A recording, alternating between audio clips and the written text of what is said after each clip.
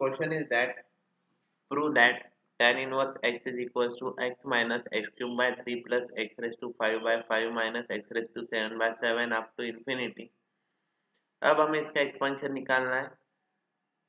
उसके लिए फर्स्ट क्या करना है, denote left hand side as a y is equals to tan inverse x। इसे डिफरेंशिएट करो with respect to x, differentiate with respect to x we get dy by dx which is equals to 1 upon 1 plus x square। This is differentiation of tan inverse x। अब हमें पता है expansion of 1 upon 1 plus x, इसका expansion हमें पता है 1 upon 1 plus x का expansion, and that expansion is 1 minus x plus x square minus x cube plus x raised to 4 up to infinity।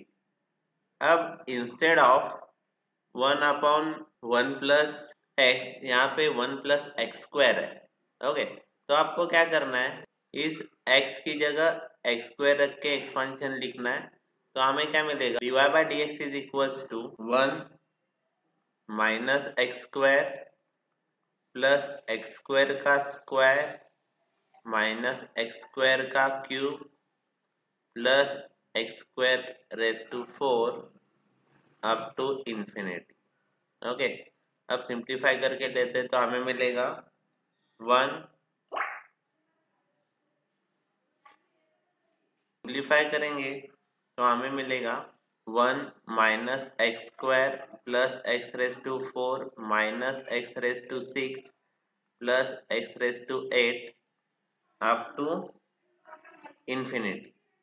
Okay, लेकिन ये हो गया dy by dx, लेकिन हमें एक्सपांशन किसका चाहिए, y is equal to tan inverse x का।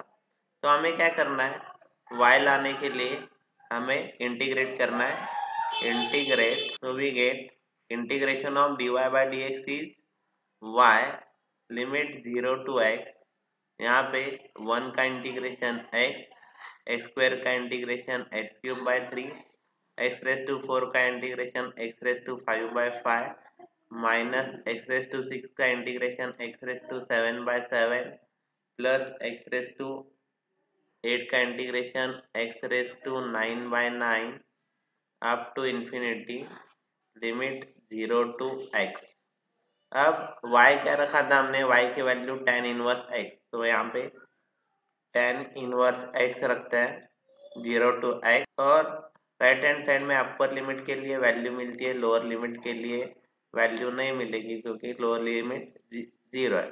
तो x raise to 5 bye 5, x raise to 7 bye 7, x raise to 9 bye 9 up to infinity आएगा, और लेफ्ट हैंड साइड की वैल्यू tan इनवर्स x और lower limit tan inverse 0, tan inverse 0 0 होता है, तो आपको यहाँ पे tan इनवर्स x का एक्सपांशन मिलेगा।